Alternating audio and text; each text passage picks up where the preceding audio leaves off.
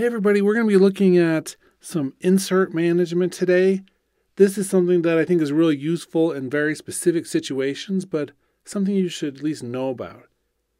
So inside each of your settings dialogues for your tracks, where you can go, next channel strip setting, all of that, copy channel strip, we have this set of other options. We can bypass all effect plugins. We can remove bypassed plugins. We can remove empty insert slots, remove all sends, and reset channel strip. So the times that I find myself using this are when I'm deep into a mix, and sometimes I've tried a bunch of different inserts and I just want to clean everything up a little bit. So one case might be here. I've removed some things, and now just for maintenance, I might say remove empty insert slots, and it moves everything up to the top so it's nice and tidy. Something like this one, I might remove bypassed plugins, and it's going to take those out and then remove empty slots, and everything gets moved up. So super effective. One thing we can do is, for instance, select all of our tracks into an instant group. And now I can do remove bypass plugins if I want.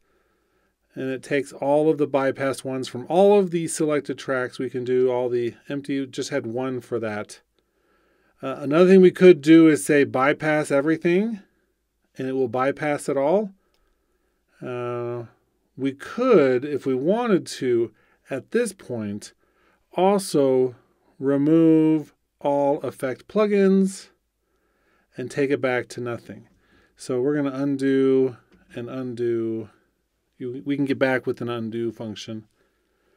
So one thing that's really useful about this, in conjunction with another feature in Logic, which is project alternatives, we can do a new alternative. And we're going to say start over, just because maybe, I hit a brick wall and I want to do this as a start over. So now I have that saved as an alternative. I'm going to come through and say remove all effect plugins and remove all sends. And now I can start a fresh mix from the very beginning. Anytime I want to actually get back to what I did, we can go to our alternatives and go back to the original.